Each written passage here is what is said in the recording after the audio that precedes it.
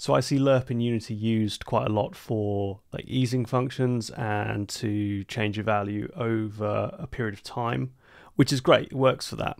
It's easy to forget though what Lerp is actually meant to do, which is to return a value between two others based on a weight, the t value between 0 and 1.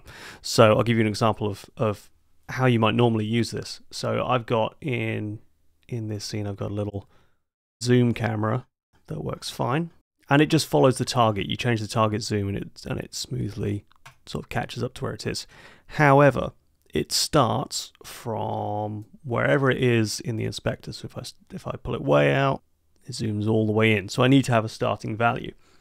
But I don't just want this to be any old value. So I've got maximum and minimum zoom levels already set, and I want to be able to just pick a value in between those two, in between that arbitrary range, without going back and changing it if these values change later.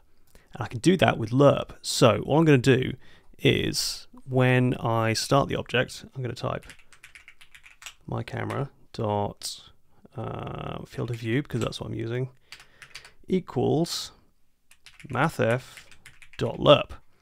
So I'm going to pass in three values, a, b, and t.